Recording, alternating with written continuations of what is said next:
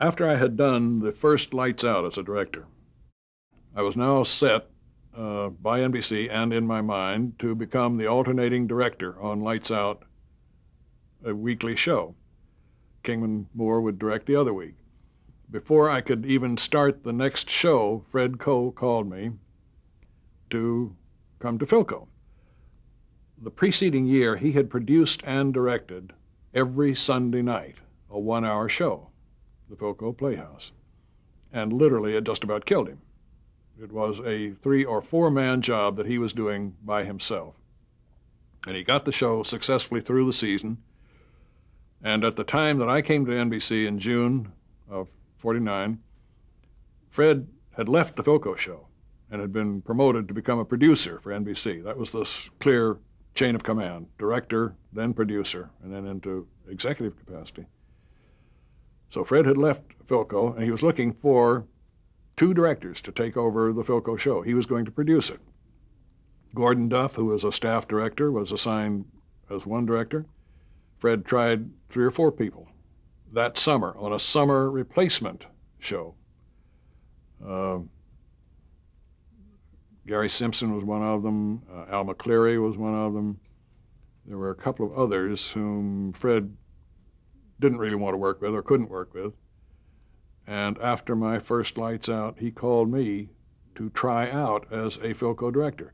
At that point, NBC was involved in trying to promote and sell the NBC method of color transmission to the FCC.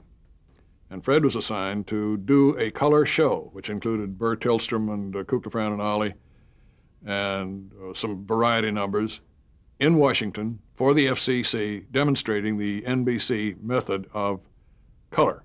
CBS had it entirely different, a whirling disc. Competitive system. Competitive.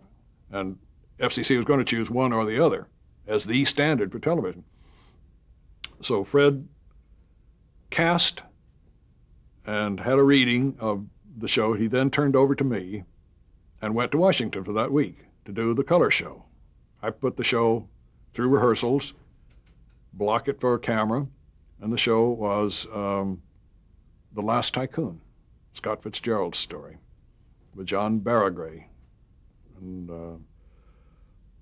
Alfreda Wallace and Louise McGraw playing the leads. Fred came back from Washington on Saturday, took over the cameras, and I sat behind him and watched him as he changed what I had done and modified and got it on camera and got the show on the air on Sunday. Then he stayed one day and cast the next show and went back to Washington, and I started work on my second Philco show. He came back from Washington, put it on camera, as he had with The Last Tycoon, and by the time the next show came around, I was promoted to become full-fledged Philco director. This was at Thanksgiving time of '49, about 5 months after I had joined the network, after I had first seen a television show. Incredible luck and timing.